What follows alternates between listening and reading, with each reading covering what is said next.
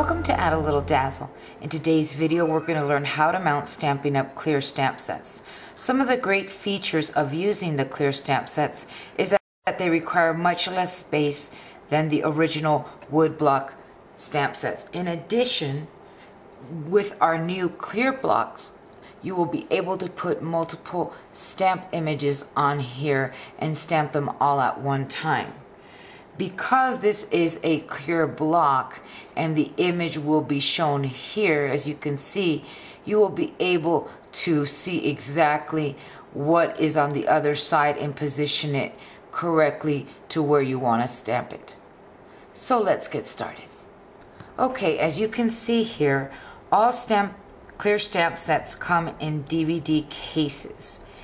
And the great thing is, because they come in these cases, they can be housed in any storage system created to hold DVDs. The artwork that you see on the front here isn't actually shown at 100%, so the actual size you see here is the actual size of your stamp set.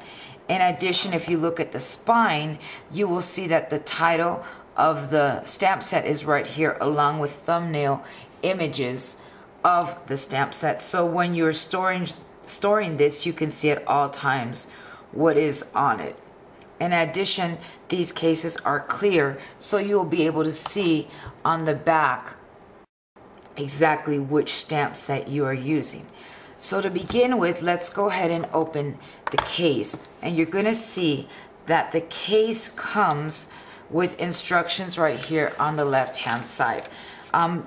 These are not the instructions that I'm going to be using. I'm going to be doing it a little bit differently, and so let me show you. Here are your rubber stamps. I've already assembled some of them, and here is my image sheet. And so what I'm going to do is I'm going to pull out the rubber stamps, and I'm going to begin by showing you how to mount this one. So we're going to do this one, which is actually the cake right here. And by the way, this Love and Laughter stamp set is found in the Occasions Mini, and it will be retiring at the end of the month on April 30th. So if you want to get the stamp set, you need to go ahead and get it now before it's gone. Okay, so what I'm going to do is I'm going to leave it right there where it is, and I'm going to come in and I'm going to peel the white film that's over the stamped image. Okay, just tore a little bit there, but that doesn't do anything or damage anything. All I need to do is just, there we go, peel it off. Use your nails or a sharp little object and it'll come right off without any problem.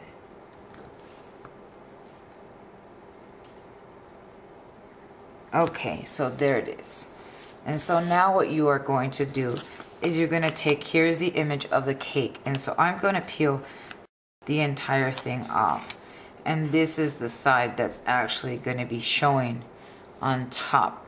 And so what I'm going to do is I'm only going to peel, if you flip it over, you're going to see that there's this slit right here, and I'm only going to peel half of it off.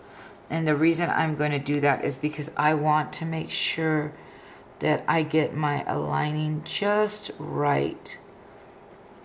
And so once I've made sure that it's aligned correctly, then I'm going to just turn it over and peel the other side and then attach it. And then I can just punch it out, and it's ready to use. And like I said before, the great thing is that you can, let me show you, when you're using the clear blocks, then you could see exactly what you are doing without any problems. And if you wanted to add more than one stamp set, then you would be able to do that. And let me show you.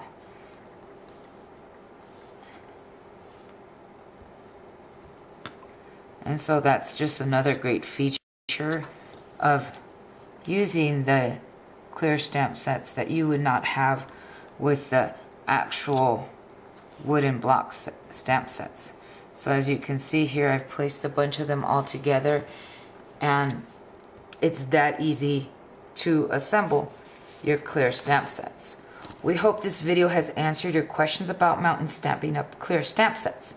We invite you to visit us at www.addalittledazzle.com, where you can find many more tutorials and project ideas. We also invite you to visit our Stampin' Up! And Add a Little Dazzle store, where you can find products for all your crafty needs. If you have any questions, please email me at monica@addalittledazzle.com. Thanks, and have a dazzling day.